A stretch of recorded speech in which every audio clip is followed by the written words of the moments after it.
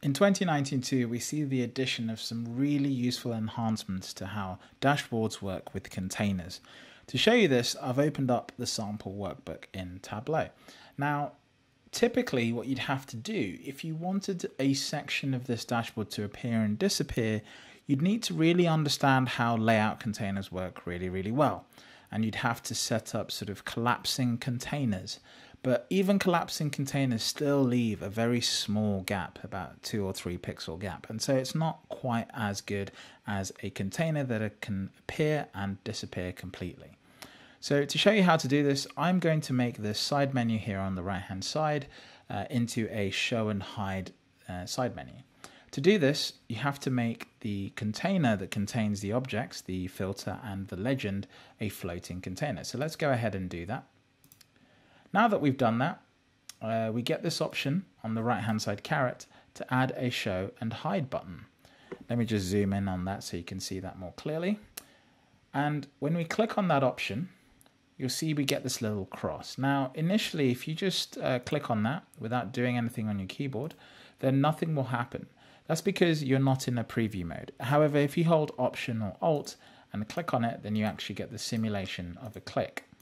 So now you can see what that's doing. And the idea is that if you're in a full-on use of the dashboard, you can actually use this to show and hide items that you might want to change. And the preferences you choose inside of the filters remain when the option is hidden away. So it's a really nice way of getting space back on the dashboard and creating a much more efficient use of space.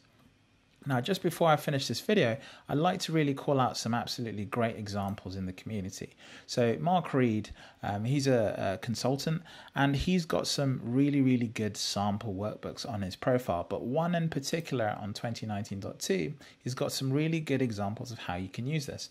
So if I click on this play button, you'll see that he's actually hidden an entire chart, and he's got some really sort of nice interactivity here where he's actually changing the chart type as you click through these options. He's also got this really nice example of an overlay sheet. Now this is really useful when you want to show people how a dashboard works. When I click on the information icon, it actually shows an overlay on top of the dashboard, which shows you how everything works. When you click on it again, it disappears, and then you get your menu here on the right hand side exactly the same way as I did in the Tableau workbook. So I definitely encourage you to look at content out in the community whenever new versions of Tableau come out. You get absolutely stunning examples like this one of how to use the new features. If you found this video useful, hit subscribe. Otherwise, if you have some comments or you have some suggestions for videos, leave them in the comments and I'll try and get round to those videos.